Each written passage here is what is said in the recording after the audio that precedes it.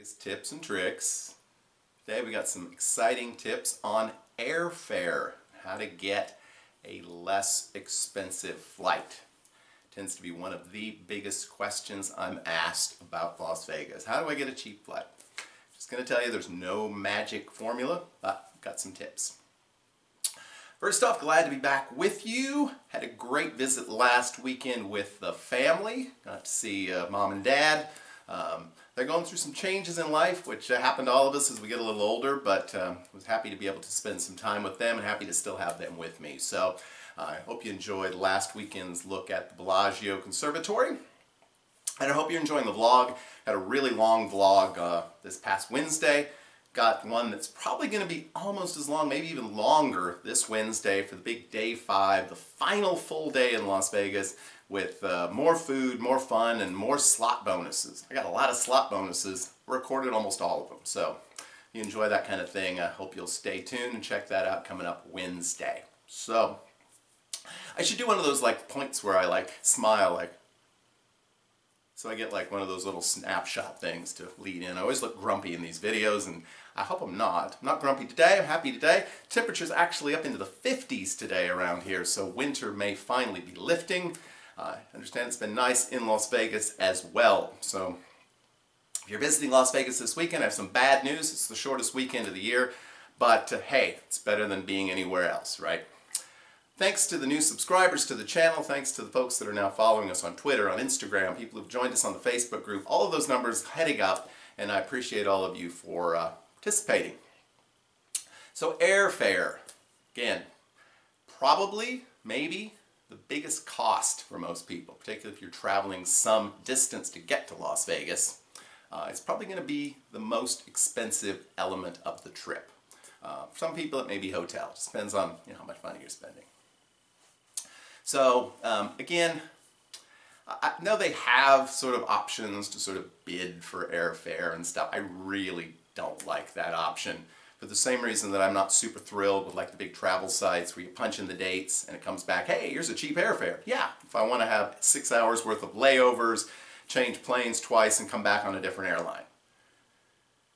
Maybe that's worth it to you to save 20, 30, 50 bucks. It's not worth it to me. So those are things to look at. Certainly the big travel websites, hey, Orbitz, there's one. Not a sponsor of this video, trust me, okay? Got nothing against them, but not promoting them either.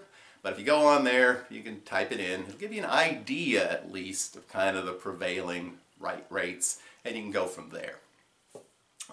Keep in mind that there are smaller airlines, or other airlines, Southwest, for example, also not a sponsor, Allegiant Airlines, also not a sponsor, who are not on any of the big travel websites. So you're going to have to go to those individual airline websites to check prices. Also, remember, anytime you're looking at an airfare, to check all of the small print. Because sometimes what looks like a cheaper airfare isn't. If you have to pay extra fees, I fully expect there'll be a fee, a boarding fee pretty soon. Oh, you mean you wanted to actually be on the plane? Well, that's an extra $20, sir. But, they'll charge you for checking bags. Sometimes they charge you for carrying on bags. They charge you for whether you want to go in early, whether you want this seat or that seat. Everything is a fee. And then you get there and they want money for a drink or a snack as well. So figure all of those things into the equation before you sort of pull the trigger on any particular airfare. Okay? Now, a little side note here, and it does apply to me even though I'm not that frequent a traveler. If, for whatever reason, you have been a frequent flyer on a particular airline, make sure that you're taking advantage of that airline's frequent flyer programs. I'm going to mention myself. I fly out of Kansas City. Typically the only airline that flies non-stop to Las Vegas is Southwest. I use them because I do not want 6 hours or 2 hours worth of layovers. Given the fact that I'm already going to fly that airline 95% of the time, I'm a member of the Rapid Rewards group. I have their branded credit card, which I use for a number of recurring bills. And over the course of probably the last half a dozen years, I've gotten 3 flights for free to Las Vegas. That's the best price of all, is free. So if you're already traveling a good deal for business or to other parts of the country, look at those airlines that you're using, and it may be worth it to you to go ahead and certainly to join their frequent flyer program, but even to have their branded credit cards, because you can, it doesn't take a lot sometimes to earn a free flight. Thing to remember. I mentioned this talking about the orbits thing. Beware of lots of transfers and layovers. I mean, if you're going to go to Las Vegas for 2 or 3 weeks, okay, maybe a couple extra hours here and there isn't a big deal. But for the average person who's going for 3 or 4 days, all that extra time in the airports is, to me, is wasted money. You're flushing it down the toilet. You know, you've saved and you've planned for a big vacation. You're going to have a great time, and you're spending 1 or 2% of your vacation waiting for another plane, or having to change planes. It's worth it to pay a little more, I believe, if you can avoid that. And I typically will always pay a little more for that privilege. Another tip that applies to a lot of folks, because many people live in areas serviced one way or another by a number of different airports. Make sure you're checking prices from all of those airports, any place that you feel comfortable driving. Now, I wouldn't drive 6 hours to save $10, but I might drive an extra 30 minutes or 45 minutes to save $50. And sometimes you can see that sort of dramatic difference from airport to airport. So if you're in Chicago, hey, don't limit yourself to O'Hare. Think about Midway. Think about even Milwaukee. Are there any local sort of regional airports that may be serviced by Allegiant? Things to think about. Again, not endorsing any of these airports or any of these airlines. They all have their good and bad features, but something to consider. You could save money just by, a little bit of delay here and there. Kind of contradicts what I said before, but maybe I like driving better than I like waiting in airports. Another key factor is timing. If you're going into Las Vegas when there's a lot of other people going into Las Vegas, guess what? You're going to pay more for the privilege. Particularly busy times of the year are typically the times when it's nicest, when you're out there in April or May or September or October when the weather is wonderful. So you may be able to get a better deal if you're willing to book in the middle of the summer when it's it's very hot actually. Or if you're willing to book during the winter months. But even then, you've got to look at specific dates, because a lot of the ways that Las Vegas keeps itself going during those slower periods is by booking a number of conventions. So you may think January would be a great month to go to Las Vegas. Well, it turns out there's a lot of conventions in January. It's some of the most expensive times to go to Las Vegas if you're not looking at specific dates. Almost any website you look at, whether it's an airline site or whether it's a big travel site, will let you view a calendar. So you should be able to see when these sort of hot spots are of travel that you would like to avoid. So check that out. Try not to have a particularly set date. And sometimes that's difficult depending on our jobs and our other responsibilities, but try to have some flexibility. You can save a lot of money.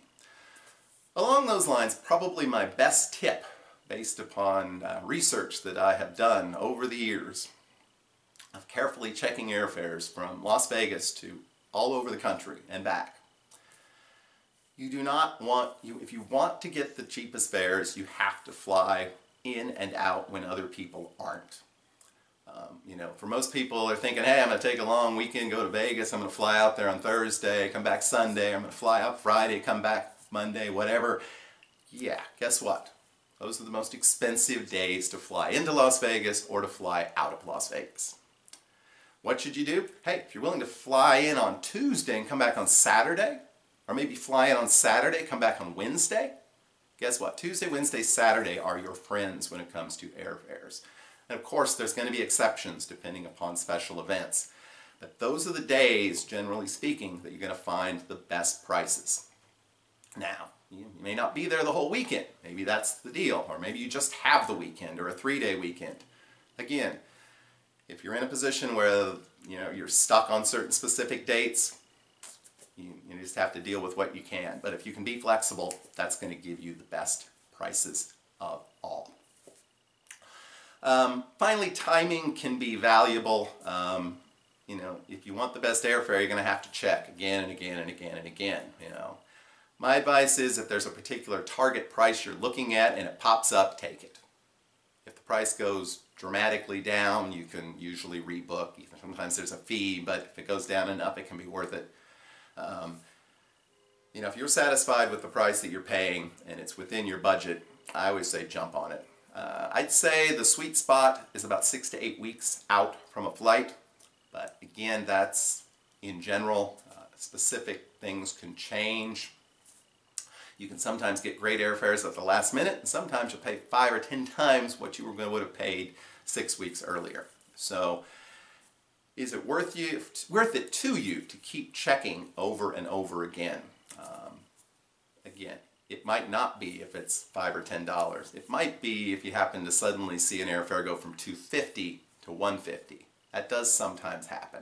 You can subscribe to emails from different sites. Sometimes they're helpful, sometimes they're not.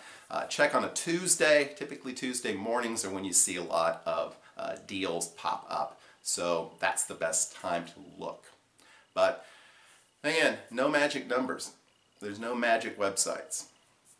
But if you do your due diligence, if you're flexible, if you keep checking, and you set yourself a specific price range that you're willing to pay and that you're comfortable with, I think you can get the airfare to Las Vegas that's going to lead you to have a good holiday and not feel like you were gouged.